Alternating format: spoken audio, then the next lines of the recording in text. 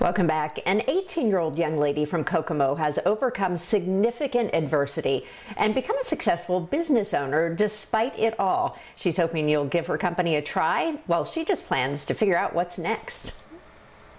Lizzy Lewellyn was born with a rare condition called arthrogryposis. After years of being bullied at school, she finally started going to school online, and that's where she finally blossomed. It really gave me an opportunity and opened my eyes to things that I didn't even know I could do. Things like launching her own business dedicated to health-focused, all-natural dog products.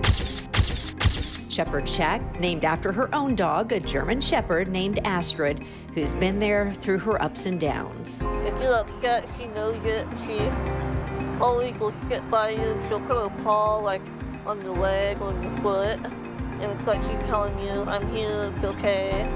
You know, she's my emotional support. I don't even call her a pet. She's so much more than that. Lizzy's products include treats, ointments, parasite repellents, and odor control products that she created at home based on her own research. Everything is sold online and is made to order.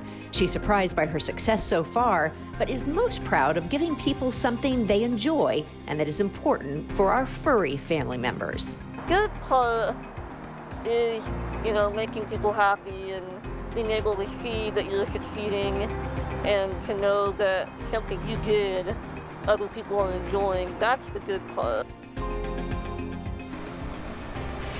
Such a positive young lady. I was so happy to get to meet her, guys. She just graduated this past year, of course, during the pandemic. She does hope to someday open her own storefront for Shepherd Shack. Again, right now, she's selling all of these products through her social media and her business website, so you can go and check that out. Something a little healthy. We all have dogs. We know that's what we're all looking for. She's got a great product there, too, called Stinky Pooch. When you don't have time to wash your dog, you spray that stuff, Stinky Pooch on, and it's pretty good, isn't it?